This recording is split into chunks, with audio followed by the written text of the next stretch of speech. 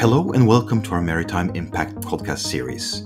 I'm your host, Eirik Nyhus, Director Environment for Maritime at DNV. It's been a hectic couple of weeks for those of us involved in the environmental regulations of shipping.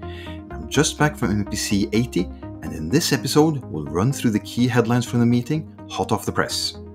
In recent episodes, we've spoken about what we might expect from the meeting, and today we'll see how many of those predictions were correct.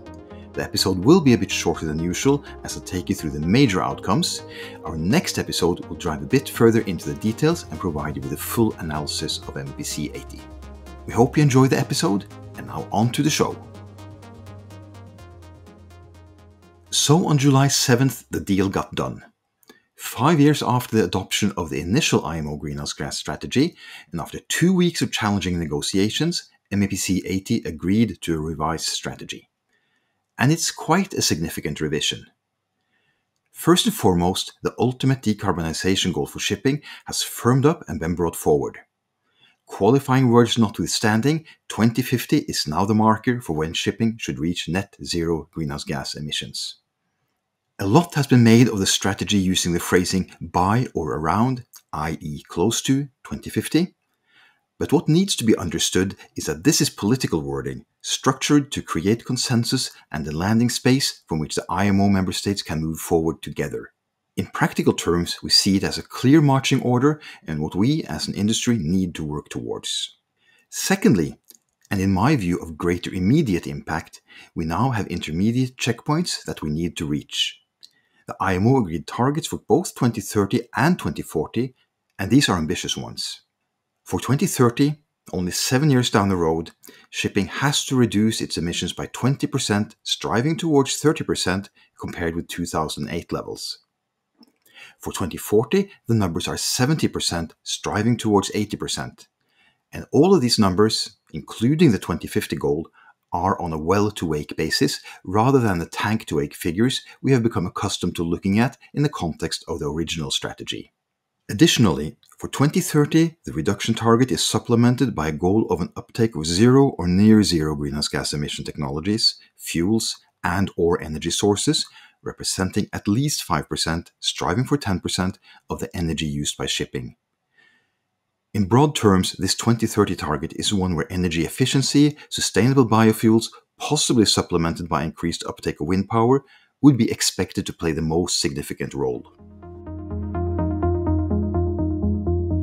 It is important to recognize that while the revised strategy is a massive achievement by the IMO member states, it's still only a strategy. The proof of the pudding comes when the strategy gets translated into implemented and enforceable regulations that are strategy aligned. Fortunately, there was progress on this as well. On the positive side, there was agreement in principle, both on the regulations that are to be developed and on their timeline. The IMO agreed on the so-called technical measure, Greenhouse Gas Intensity Fuel Standard, that will regulate the phased reduction of well-to-wake greenhouse gas intensity of the fuel used by shipping. There are concrete proposals on the table provided separately by the EU and China that are very likely to form the basis for the final shape of the regulation. On the economic side, there was agreement on the need for an economic element on the basis of a maritime greenhouse gas emissions pricing mechanism. However, that is as far as agreement goes. At the last MEPC meeting, there was massive resistance to a cap-and-trade system. This meeting saw very robust resistance to a levy mechanism.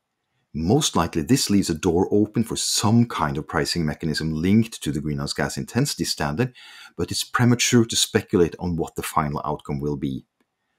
Negotiations on the design of the economic element are expected to be pretty challenging. The IMO did agree a timeline for the new regulations, adoption in 2025 with entry into force in 2027, and back calculating, this tells us that the IMO really needs to hammer out an agreed base document for developing these regulations at MEPC 81 latest. That's April 2024. Time is tight, to put it mildly.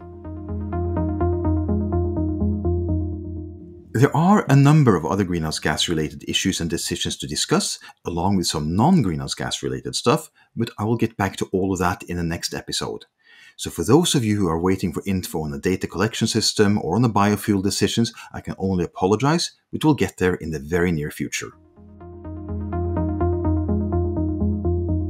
So what kind of implications do we see from the strategy decisions at MEPC 80? Most importantly, in my view, shipping has now received very clear marching orders. The course is set, the speed is set, a very clear signal has been sent as to what is expected from us as a sector. We also now know that additional regulations are in the pipeline and we know when we can expect to see them. And while we don't yet know all the technical details, we know what they are expected to achieve. So when you think about the potential technological solution space here, and recognize that energy efficiency and green fuels are a key part of this, it's fairly obvious that the IMO has sent a clear demand signal to technology providers, and in particular to the fuel producers and their investors. Our hope and expectations are that in combination with demand signals from aviation and with those coming from the EU ETS and the Fuel EU Maritime, we'll see a quick ramp up in fuel production capacity. The equally obvious risk is that they don't listen and await regulations actually kicking in before starting to take action. That potential delay could make the 2030 goals really hard to reach. I would also like to highlight that the decisions made and those that are still in the pipeline all serve to strengthen the message that operators need to improve their knowledge and understanding of their own emission data. Whether it is soon to be incoming EU regulations or the regulatory consequences of the IMO Greenhouse Gas Strategy, knowing and understanding your own emissions data will not only matter for legal compliance, it'll also be business critical. DNV offers different tools and services to support smooth and reliable emission data collection and submission.